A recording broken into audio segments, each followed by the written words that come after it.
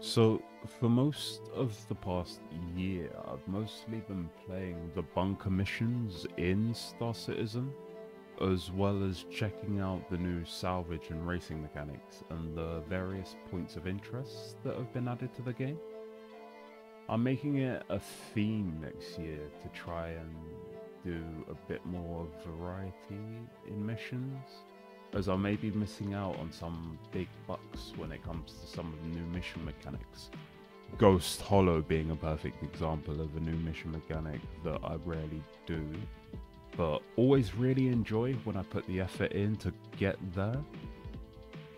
But a big part of the heart of this game is its infantry combat, and I for one am officially a massive fan of the FPS implementation. In its current limited form, it's still an adrenaline rush when the server tick rate is decent and NPCs pose an actual threat, or when you come up against an enemy player and have to try and take them down.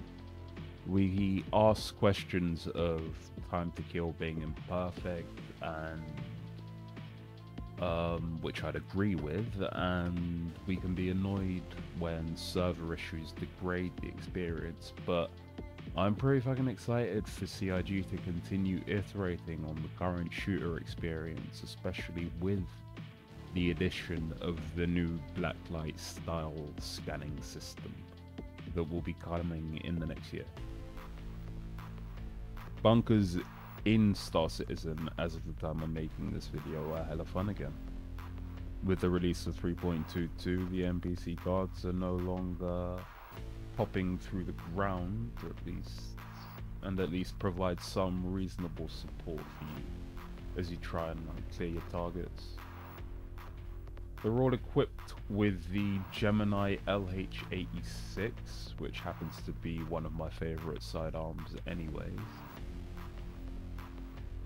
But it's only been made more cool by adding the fully automatic function to it, basically, which you can activate by pressing the B button with it equipped. So it's a good idea to bring some extra ammunition for that gun, just in case you lose your weapon. You can pick up another sidearm and yeah, use it to complete the mission. I don't know exactly why CIG have chosen to remove some of the armored guards and replace them with dudes in standard security armor. I don't know if that's just the ArcCorp specifically, but they will generally die off quite quickly and you end up with a few spare guns to pick up. As I mentioned, CIG continues to iterate on the NPC characters, and I will say all the chatter you hear from the guards and the Ninetales really helps build the tension as you're sneaking or running around bunkers. It does feel like this particular aspect of the game has never been so polished.